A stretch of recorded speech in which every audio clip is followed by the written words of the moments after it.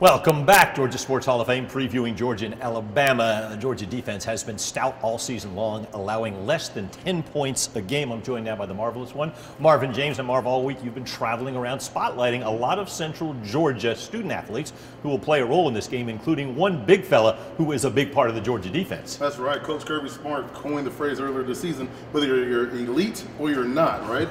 And the defense for the Georgia Bulldogs definitely fits that billing. And one of those big dogs hunkering down in the trenches hails from right here in Central Georgia. One of Georgia's top gridiron dogs almost wound up on the college basketball court.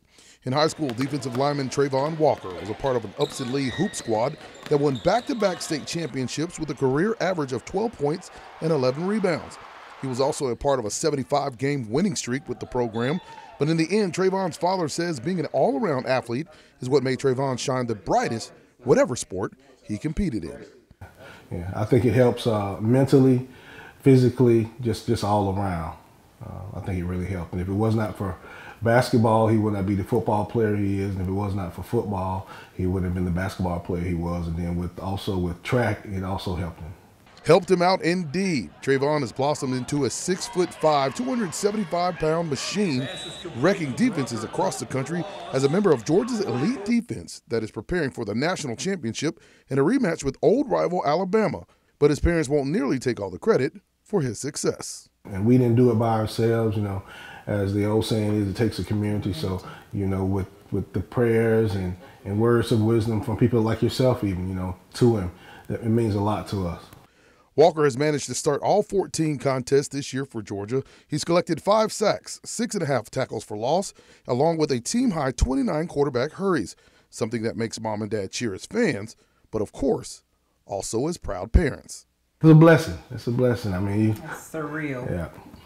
It puts a lot of things in perspective of your prayers, your wishes, your dreams, and listening to him grow up and the things that he would say. It kind of does put a smile on your face. But one thing about number 44, when he's out there on the field, he's not just playing for the Dogs and his family, but he carries his hometown in his heart every time his number is called. He's going to say 706, he's going to represent. If somebody say he's from Atlanta or Macon, he's going to be quick to say, no, I'm from Thomaston.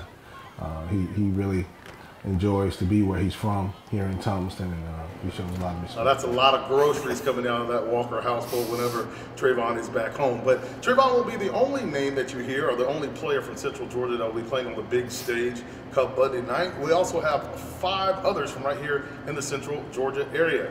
Let's talk about one of them, former West Side two-way player Jalen Hollywood Kennedy. He's in his redshirt freshman season. He's listed on the Dogs roster as a reserve defensive back. A 3-star football standout, Javon Bullard, also a reserve defensive back for the Georgia Bulldogs.